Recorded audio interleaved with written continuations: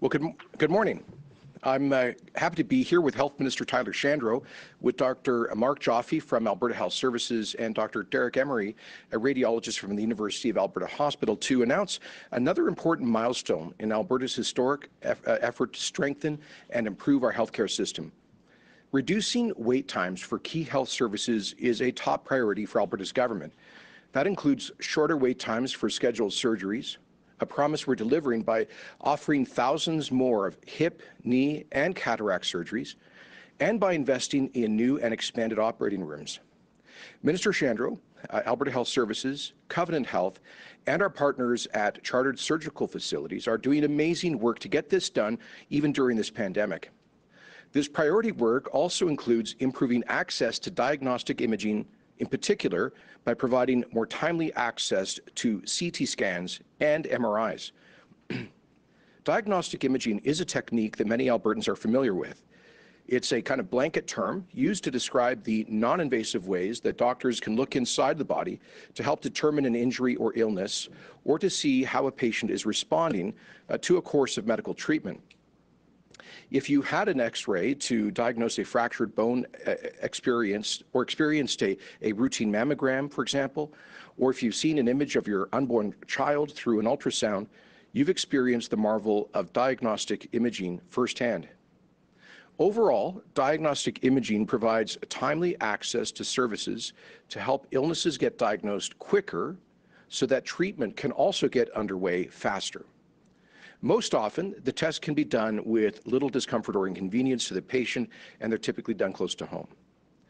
Alberta's government recognizes the vital importance of these tests and spends over $1 billion each year on diagnostic imaging services. Almost half of that is spent in Alberta Health Services and Covenant Health facilities, with the rest used to pay for diagnostic imaging services in community settings and in doctors' offices and clinics. A significant portion of the AHS and Covenant funding, about $148 million last year, is used to provide MRIs and CAT scans, largely in hospital settings. It is this area of diagnostic imaging, often used to diagnose internal trauma or to achieve a more comprehensive internal view, that is cause for some concern right now. And that's because too many Albertans are waiting too long for access to non-emergency MRI and CT scans. So today, I am pleased to announce our aggressive plan to drive down wait times for CT scans and MRIs. Budget 2021 was passed by the legislature last night, before the beginning of the upcoming fiscal year, and its primary focus was on supporting healthcare, with an additional $900 million baseline investment, in addition to the $1.5 billion contingency for COVID-related care. The budget commits specifically, and this is what we're announcing today, $33 million in one-time funding that will ensure all Albertans who need non-emergency CT scans and MRIs get those quickly to set them on their road to treatment and to health. With this bump up in funding, AHS will perform about 50,000 additional CT scans and about 45,000 additional MRI scans throughout the province in 2021-22 over the next year. This is the first step to drive down overall wait times and reduce the testing backlog created by the COVID-19 pandemic. Overall, that's a 15% hike in the number of scans performed by AHS 2 years back. It's a 12% increase for CT scans and a 22% increase for MRIs. So Minister Shandro will speak in more detail about how this has already sparked improvement, but this is more than just a budget commitment. Actions by previous governments, including one-time surge funding, didn't bring lasting change because it didn't come with an overall strategy to spur system-wide improvements. So we kept spending more and more for less. In fact, wait times ballooned anyway.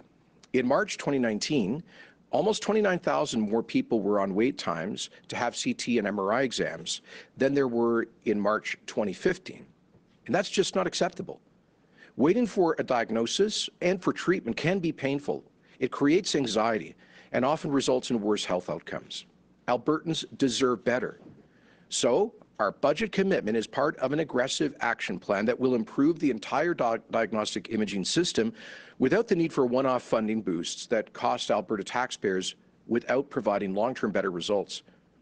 Not only will Alberta Health Services provide thousands more tests to the Albertans who most need them for treatment decisions, but AHS will also work better to manage increased demand by reducing unnecessary tests that don't provide value to patients. Improved referral and booking systems will provide clinical support to family doctors and specialists to make referrals for the right patients. All cost savings will be reinvested to ensure every Albertan who needs an MRI or CT scan gets them within wait times that are recommended by medical experts.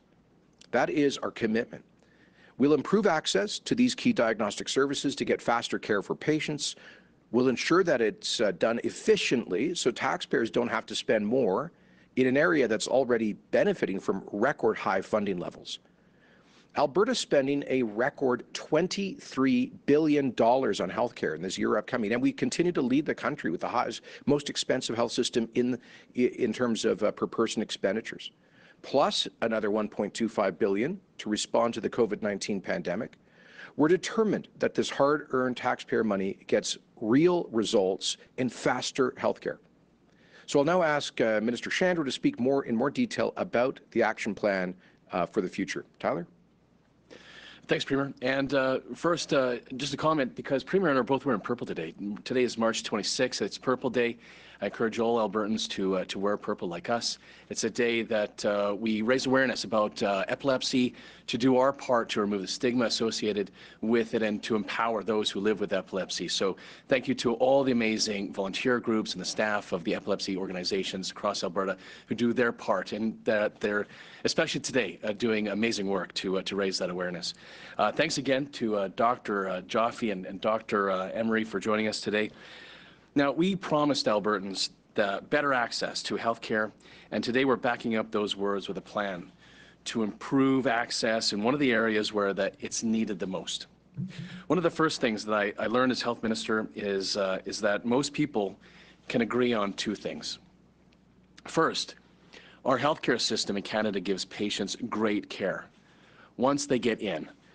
But here's the second thing that everybody agrees on. The problem is that it takes too long to get it. Now, we've kind of gotten used to knowing some patients wait far too long, as if that weren't really a core issue. You'll get great care once you get in. This is a great healthcare system, and patients do get great care. And I'm just incredibly proud of the system, of the people who work in it, and the care that they provide to patients in Alberta. But we can do better. We can give people great care when they need it. And we can make sure that no one waits far too long. And nowhere does that apply more than in MRI and CT. As Premier said, for years now, too many Albertans have waited far too long for their scans. Albertans rely on these tests to diagnose serious health problems like cancer, stroke, and MS. And they're used to diagnosis of a huge range of conditions, from brain trauma to arthritis as well. Let me say first that patients in emergency and admitted to hospital get CT scans and MRIs quickly. Emergency scans are generally done within 24 hours. But patients who are not in hospital are waiting far too long. And it's delaying their treatment and putting their health at risk. It's been that way for years, and it's time that we fix it. In fact, a year ago, in early 2020, I directed AHS to implement an aggressive action plan to bring wait times within acceptable benchmarks. And then the pandemic came to Alberta, and we had to put this plan on pause, along with a lot of others. And we had to postpone scheduled surgeries and some non-emergency diagnostic tests to ensure that the system would have the capacity to care for a surge of COVID patients. Now, in October of 2020, AHS restarted the work to increase access to diagnostic imaging services. And we've already had some success, although the pace of improvement has been limited by the pandemic. And as of December of 2020, 26% fewer Albertans were on the wait list for a CT scan than there were at the peak in March. And wait times decreased substantially for the most urgent patients waiting at home for a publicly funded scan in a hospital. And that's in part because AHS performed about 30,000 more CT scans than originally planned last year. But it's also in part because the pandemic has decreased demand for the exams. Fewer physicians are ordering them because fewer patients are seeking care. And we're seeing the same thing with MRIs. The wait list was down 10% in December compared to March, and wait times also decreased. And this is happening in other areas as well, from emergency to cancer screenings, and it's not what we want to see. We're reminding people at every opportunity that the system is safe and people should seek care when they need it. And we expect demand to come back as we roll out vaccinations and we start to put the pandemic behind us once and for all. Either way, we're going to bring wait times for CT and MRI down, and we're going to keep them down.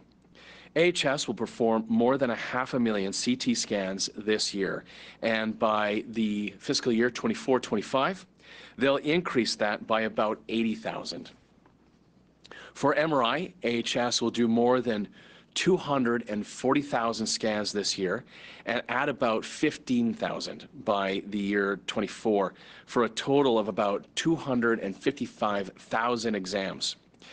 Now, these increases are going to make a real difference to patients and a real difference to families and to doctors, because they're the ones who have to tell patients how long they're going to wait. And they're just as frustrated as their patients are. Now, we promised Albertans we'd strengthen our publicly funded healthcare system. We said that from the start, and that means better access. And we're going to deliver with the support of the physicians and the staff who do the MRI and the CT scans and give patients all the care that they rely on day in and day out. I'd like now to invite Dr. Mark Joffe to speak on behalf of AHS, and then we'll hear from Dr. Emery. Mark? Thank you, Minister Shandro, and thank you for having me here today. I understand how important it is for patients to receive timely access to diagnostic testing and to have quick turnaround of results. We're listening to the concerns of Albertans, and we're actively working to improve access to these very important services. The CT and MRI implementation plan will minimize wait times, will decrease costs per test, and will help AHS better manage the demand on these services. Managing costs is about evaluating where diagnostic imaging services are most needed and how to best allocate staffing resources, and then reinvesting savings to ensure long-term success. Managing wait times involves looking at overall demand for diagnostic imaging services across the province and allocating the right level of service based on community needs. Bookings will now be made across all zones to manage surges in demand and will improve how appointments are triaged or directed across the province. Leveraging technology and data and new tools can help us to manage the demand for imaging services most effectively. One of these new tools is an information management and clinical support system that we call Connect Care. Connect Care will actively help clinicians in choosing the right examination for the situation, will help reduce duplication, will improve scheduling efficiency, and will produce cost savings. Connect Care will also help clinicians to receive test results faster and help with developing patient treatment plans. This will allow AHS to allocate resources where they are most needed by reinvesting savings back into diagnostic imaging. The plan will improve and support sustainability of CT and MR and will enhance referral and booking systems across all AHS zones. This $33 million commitment for year one of the 3-year plan will allow AHS to perform 50,000 additional CT scans and 45,000 additional MR scans in the year 2021-22 throughout the province. The pursuit of more timely access to diagnostic imaging services is a journey that is evolving very quickly to keep up with our population changes and increased demands on our healthcare systems. This investment will help to ensure that Albertans receive CT and MR scans in a timely manner. Working in partnership with Alberta Health, we are moving towards making sure that patients and families will receive CT and MR imaging when they need it, according to clinically appropriate targets. I would like to thank Alberta Health for their commitment to improving access to these important health services in our province and in ensuring that Albertans will have access to the best health care possible. Thank you again for having me here today. I will now turn it over to Dr. Derek Emery. Thank you, Dr. Joffe, and thank you for having me here today. As a physician, as a radiologist, I welcome this important announcement and the investment in imaging that it represents. This has come at a good time. I have practiced radiology in Alberta for over 20 years, and I have seen how delays in imaging have resulted in delays in diagnosis and resultant harm to our patients. Imaging exams such as CT and MRI are essential in the care of many patients. Imaging plays a vital role in diagnosing a wide range of illnesses and injuries, everything from trauma to cancer. Imaging helps to guide treatment and monitor results. Today's announcement is an important step forward in reducing wait times for these important services. This will help ensure more timely care for Albertans. This will improve the patient experience as people have shorter waits for their imaging appointments. With more timely access to CT and MRI, there's opportunity for more timely diagnosis, more timely treatment. With more timely treatment, there's the possibility of faster recovery. These additional resources will be allocated in a way that offers equitable access across the zones. Wait times will level out, creating a win-win scenario for our patients and for our healthcare providers. At the heart of what we do, the health and wellness of our patients comes first. And we will continue to provide the best health care possible for all Albertans now and in the future. Thank you very much for having me here today. Thank you, Dr. Emery. We will now go to the phones for questions. We'll be doing 2 questions each. You can do 1 question, 1 follow-up, or choose to take them both off the top. With that, operator, can you please put through our first caller? First is James Keller with the Globe and Mail. Go ahead, James. Hi there, this is a question for the Premier back to the carbon tax case. I know that Saskatchewan already has released specific plans, including a fuel tax based on the New Brunswick model. Is this something you're considering, and what other areas will you target? Thank you, James. As I said yesterday, we're keeping our options open. We're going to consult widely with Albertans on what they want the government to do following this ruling. Our key goal will be to minimize the cost of any new policy on Albertans and on our economy as we struggle to recover from the COVID recession. So we're looking at all options. I mean, one would be that New Brunswick kind of East Coast model where Atlantic provinces got effectively recognition for their gas taxes as complying with the federal legislation. Another would be looking at Quebec's cap and trade, because the imputed price is about half of where we're going this year with the federal carbon tax. It's $20 a ton effectively in Quebec versus $40 a ton under the federal tax in the rest of the country as of April the 1st. And there are a number of other models. Of course, we already have our own major emitter levy here, the Technology Innovation and Emissions Reduction Plan, which is the latest iteration of a levy that started over a decade ago. So we're going to do that work and do those consultations and make a decision. But obviously, in the meantime, as a result of the Supreme Court decision, the current federal tax continues. And then a quick follow-up. Why did you not have plans in place in the event that the decision didn't go your way? We hear a lot about investors and industry and Albertans. They need certainty, and we're kind of sort of in a period of limbo right now. So why didn't you have a backup plan ready to go? Well, investors and industry do have certainty thanks to the Technology Innovation and Emissions Reduction Plan and the equivalency agreement that we secured with the Government of Canada in 2019. They also have certainty with respect to methane regulations. The industry here was deeply concerned about the costs of the potential federal methane regulations, but we managed to get an equivalency agreement on that, which allows Alberta to act as the regulator in a much more practical, common sense way that we think gets better emissions reductions at a lower cost to industry. We also got certainty through the Section 11 agreement with the federal government on the Species at Risk Act with respect to conservation of woodland caribou habitat. So we've, and we provided investor certainty in so many other ways, like the Royalty Guarantee Act, a platform commitment that assures industry that we're not going to be jerking around royalty rates like previous governments did. With respect to the retail carbon tax, we wanted to, it was our hope that we would win, and we thought coming out of the Alberta Appeal Court that we had a reasonable chance of that. We did get a third of the Supreme Court ruling with us yesterday, but now we're going to consult with Albertans on the path forward.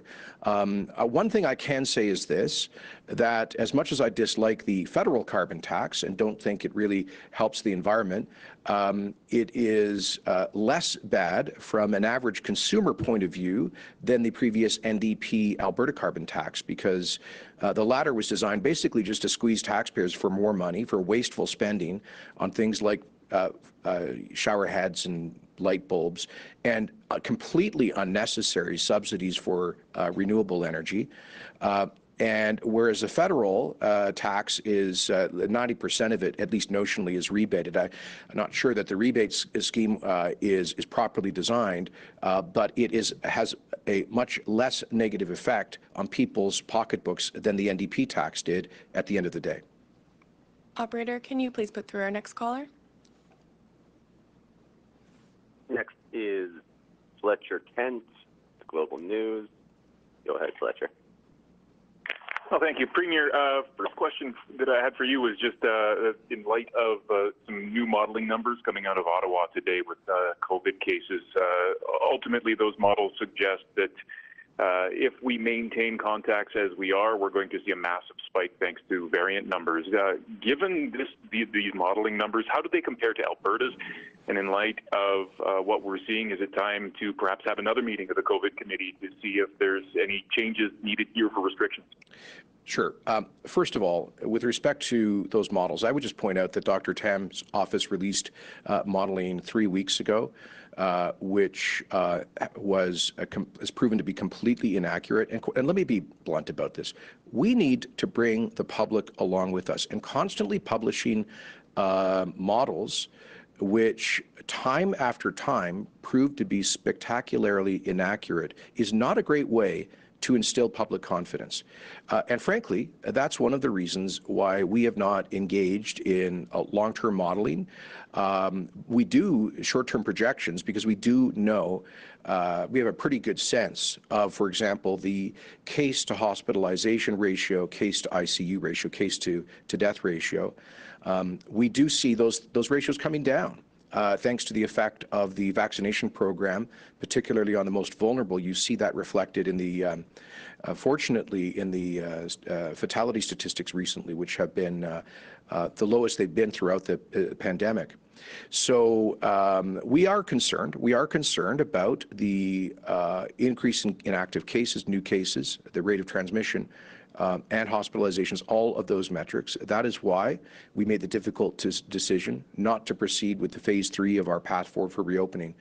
And in terms of the cabinet COVID committee, we meet at least once a week, usually more often than that, to consider various aspects of pandemic response, and we'll continue to do so. I was clear when we launched the path forward in the first week of February that if we saw a dangerous spike that, in our view, threatened the capacity of our healthcare system, that we would be prepared to act with additional targeted public health measures.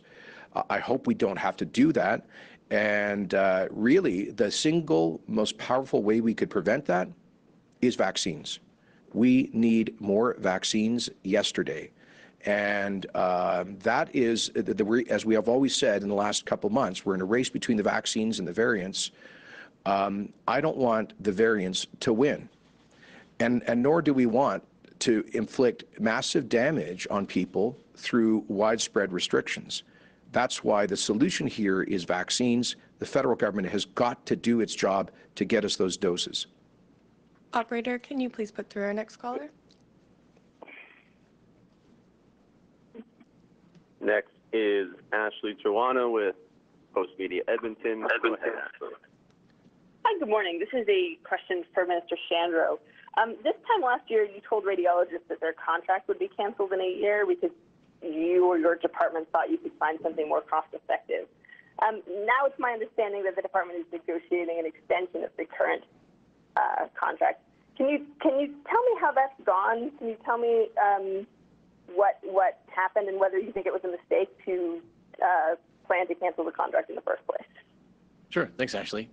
So first of all, let's remember that much of the work that radiologists do is in the community and not in a hospital. That's about 70% of what we spend on radiologists. For the 30% that is done in a hospital, like the MRI scans and the CT scans, that is work. Most of our radiologists are doing both community work and work in the hospitals.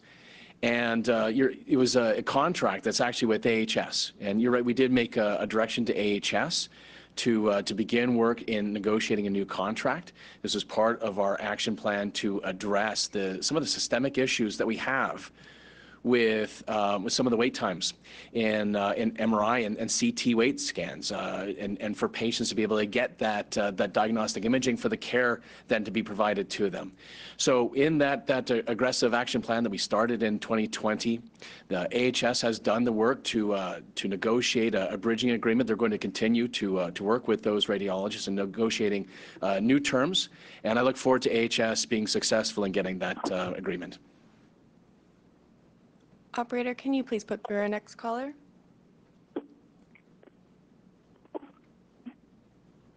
Next is Carly Robinson with City News Edmonton. Go ahead, Carly. Hi there. Whoever wants to take this, I'm just looking for a little bit more of an explanation onto the nuts and bolts of this $33 million, where exactly it's going to go and where the problem is stemming from. Will this be used for more staffing, to rent out more MRIs, to contract off? How is this going to be used to reduce wait time?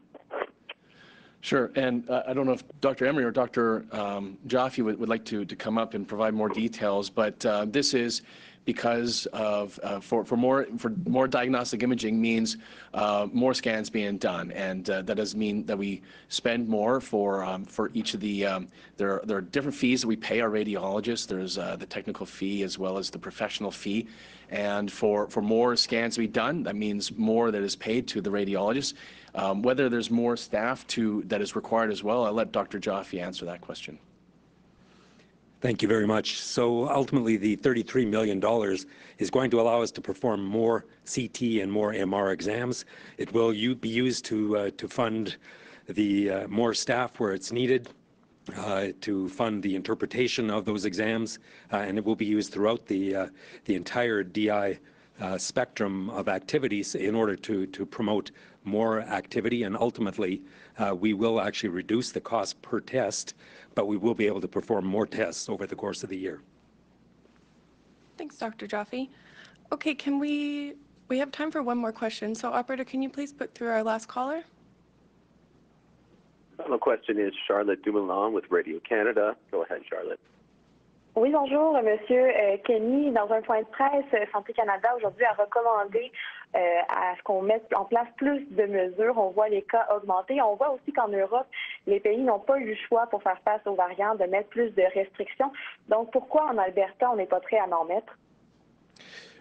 Tout d'abord, nous nous inquiétons de nouvelles vagues des cas de COVID-19 qui sont conduits par les variations de concern et nous le suivons de près. Si c'est nécessaire d'agir avec les mesures de santé publique ciblées pour protéger les vies et le système de santé, nous le ferons. Mais maintenant, nous surveillons la situation, comme j'ai dit, de près.